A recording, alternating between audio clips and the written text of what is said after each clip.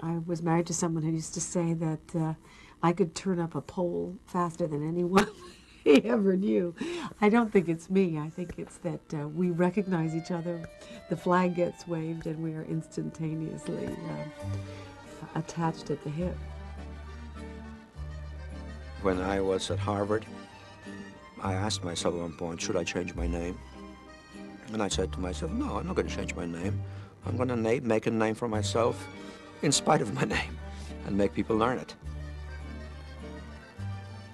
One of the norms was modesty, which was to work hard and to excel and to be excellent, but not to be a show-off, to be smart and intelligent, but not a smart aleck. Somebody had once said, you know, if there's 10 Poles at a meeting, there's going to be 20 different opinions on how to do something. And that's probably true. If you look at Poland's history, for the most part, has not been a very pleasant or happy one. Involvement in a lot of wars, being taken over, being partitioned, being completely wiped off the map.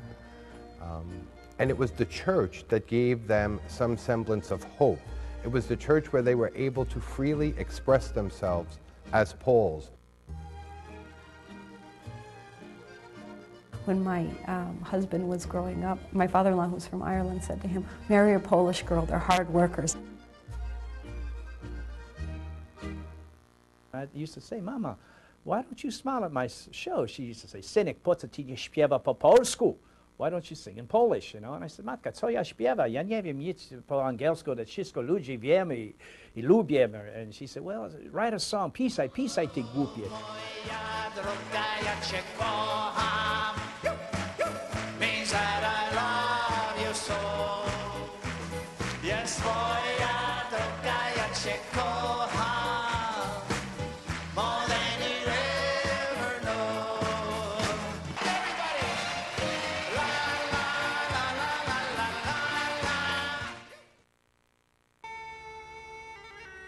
In some ways, all immigrant stories are the same.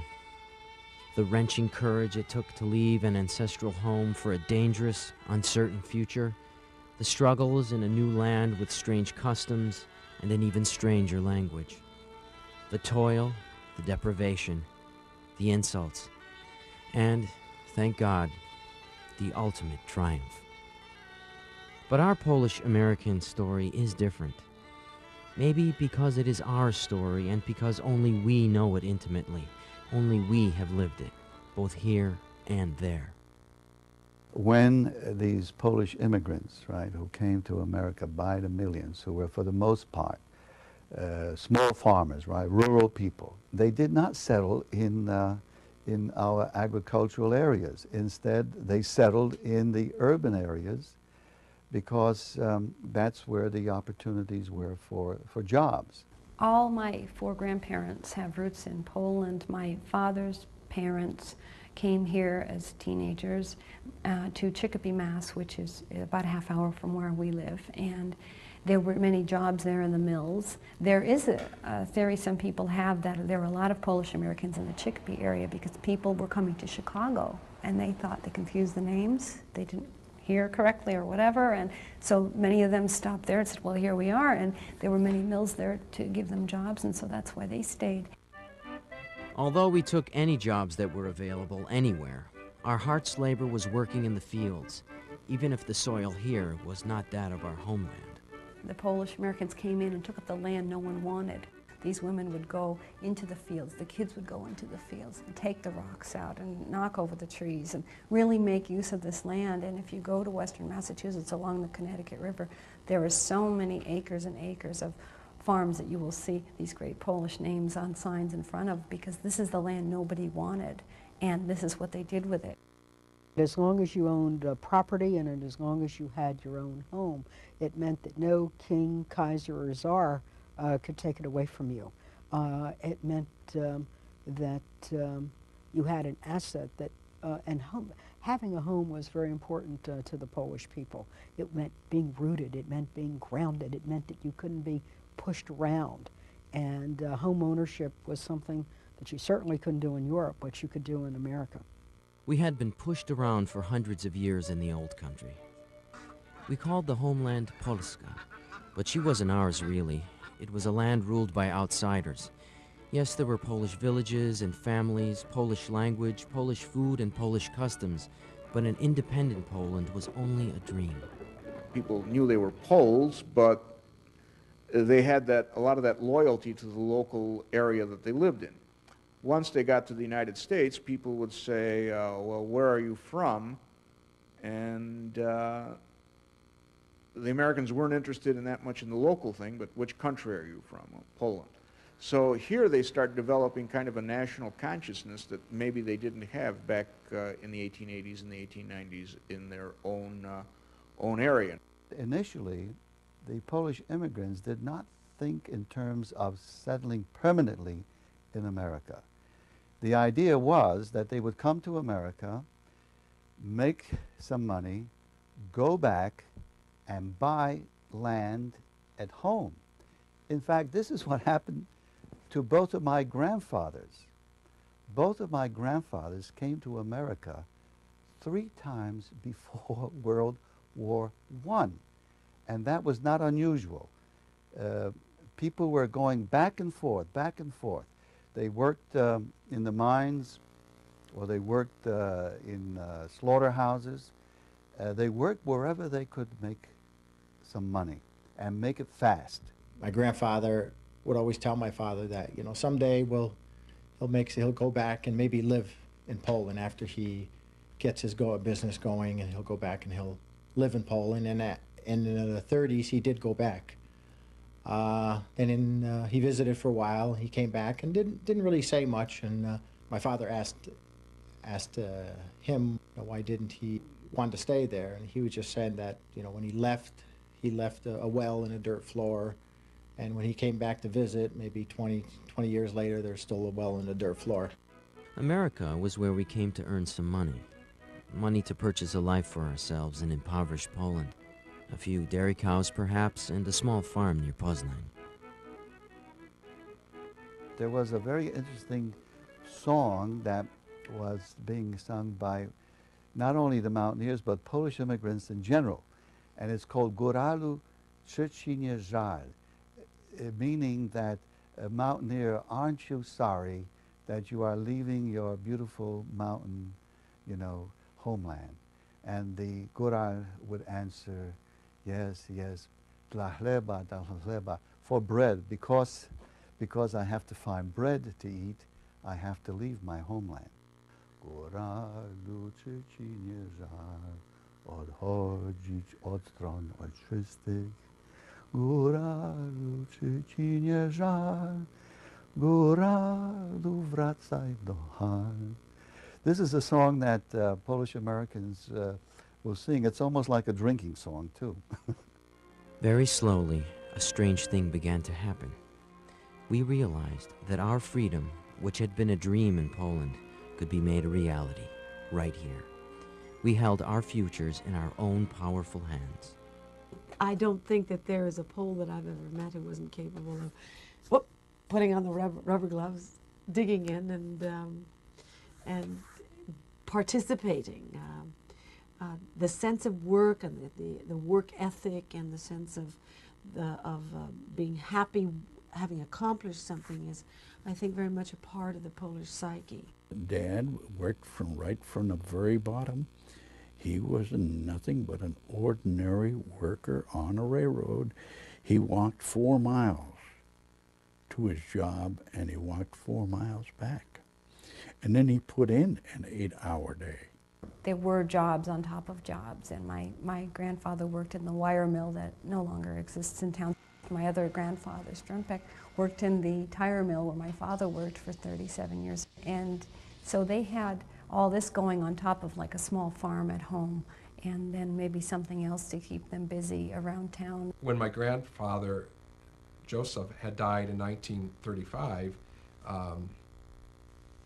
you know, obviously my grandmother, who had 3 young children, needed to work. And because of all her in-laws had worked at American Steel and Wire, she was going to work at American Steel and Wire. And in fact, she did for a number of years work over there. And my mother would tell me the stories on how bloody and red and her hands were, because she had to wind all this wire. and that was hard work, and it would you know, there'd be little, I guess, filaments of the metal that would dig into her skin, and it was just, she said it was just horrible, horrible work. These Polish workers in the refineries who hardly could speak English very well, they struck, and they had to get a translator from Ellis Island to come over there and translate their demands. And one of the demands was that they be treated with dignity. It's funny that they didn't put as one of their first demands that they wanted higher wages, or no, they wanted to be treated with greater dignity. If anything was greater or more important than our capacity to work, it was our faith in one another, in the future, and above all, in our God. When my ancestors came, one of the first things that they did was gather themselves together with their fellow Poles and begin to discuss the building of a church, somewhere where they could worship God in their language, somewhere where their customs that they brought with them from their native land could be continued and passed on to their children who are now being born in this land. Whether that was here in New York or in Chicago or even in a place like San Antonio, Texas, which is the site of the first Polish-American community. This church that we're sitting in, I take great pride in because it was my great-grandfather who, at the turn of the century, went to the bishop of this diocese and asked for permission to have a Polish church built where the people of this area could worship in their own language and where they could carry on the customs that they brought over with them from their native land. Obviously, the bishop granted him permission. He didn't have any struggle or opposition, and this parish has been in existence since 1913. You identified yourself as a parishioner, St. Joseph's. I'm a parishioner of St. Joseph's Church. If you were living in another part of the city, well, then you were a parishioner of another church. Every Polish Roman Catholic church also had a parochial school. So this is something rather unique about the Polish Americans, is that they expended a lot of their resources on not only building magnificent churches. Why magnificent? Partly because of religious feelings, but also partly for status. The greater the church, the bigger the church, the greater the status of the community. The church really was the center of the community. That's where the societies grew out of. There's a St. Stanislaus Society in our town that went down the street and opened a big hall, which is where all the social events would take place. And my mother, my grandparents were married in our church, my parents were married in our church, I was married in our church, and we all had our receptions down at the Polish Hall down the street, which is sort of, if you've seen the movie The Deer Hunter, it's that kind of a deal with a stage where you have your big polka band playing and everybody's sort of crowding in there, and it's just wonderful. Most of the Poles coming over to the United States were not highly educated. My great-grandmother, for example, had completed the 6th grade in Poland, which was considered quite an accomplishment for a woman of her day. So the priest was the one who was the most highly educated, so he became their doctor, their lawyer, their financial advisor, their confidant on all levels of life, because he would have been the one with the most academic background and training. So they turned to him for everything. Receptive as she was to us, America could not have become our true home if we continued to speak only our old world language. When you met a fellow, really your parents were hoping that he was Polish. And my grandmother always thought that everybody was Polish, that there was nobody else but Polish people. So if you brought in a fellow that wasn't Polish and he spoke just English, my grandmother says, well, because he doesn't want to speak Polish, but he is Polish. See, that's the thought that was there. You're Polish and that's it. We had to learn our English, but we didn't want to lose our Polish in the process. Our schools helped us do both. What was so important about the Polish and parochial schools was they were bilingual. They were the bridge between the old world and the new world. In the mornings we would speak in Polish, and then in the afternoon we would speak in in English. So this was really truly bilingual, a bilingual school. And the fact that I can still speak some Polish today is largely due to the fact, well, of course, that I spoke Polish to my parents, but also because of the instruction that we got in these parochial schools. I remember as a child when we were in the classroom and a priest walked in, all the children would immediately jump to their feet. You just shot to your feet and you would recite this little thing, "Praise be Jesus Christ." To which he would reply, "Forever and ever, amen." You just couldn't imagine that the priest was, coming to see your class and then to give out the report cards, and each boy would receive sort of a tap on the face as he got his, and each girl would get sort of like a pinch, and then the rest of the day you kind of carried his aftershave around with you, and just like, gosh, the priest gave me my report card, and whether or not it was good was another thing, but that was a great thrill. We had a Polish a Polish priest who really ran the school, the parish, and I'm just sorry we don't have more priests today like Father Zielong. He was tough. Boy, I'll tell you, when he would speak in Mass, everybody came. Nobody wanted to miss church because he knew you weren't there. And he would know if you weren't there. And I remember one time we went to confession where we all say our sins, and I must have been in the 6th or 7th grade, and Eddie Wisniewski was ahead of me. And he said his sins, and I heard Father Zielong say, "You did what?" And I got so scared and nervous. Until today, I'm trying to figure out what could Eddie Wisniewski have done in the 7th grade that would disturb him as much as he was disturbed. I mean, I thought he was going to throw him out of there. A gruff, demanding Polish priest is a memory that stays with many of us, fondly. We were most comfortable in our church, and we sought similar feelings on the streets outside its walls. We were the third house in from East 71st Street, and here is the street from the very first house: the Gluskis, Wierzbickis, Koniszewiczes, Sobczynskis, Łapuszyńskis, Kowalskis, Drabeks, Bednarskis, Koniszewicz, my grandparents, Bichel, Okraszewski. I think there was some Stibble families that had lived at the other house. I mean, it just goes on and on. And I mean, it kind of went around the bend, and those, I really didn't know those people as well. But I'm sure they had ski names, beach names, or some Polish names. The Polish immigrants, in a sense, what they did was to recreate their villages in this country. So sometimes they are referred to as urban villagers. They actually recreated their own villages in the heart of our great cities. What I liked so much about the Polish community is it was like a village. We lived, worked, worshipped, and shopped all within walking distance. This was our community. I mean, we had the butchers were here, the hairdressers were here, the barbers were here, the department stores were here. Everything was right here in this little ethnic community of Warszawa. I mean, that's the name of it. It's still known as Warszawa.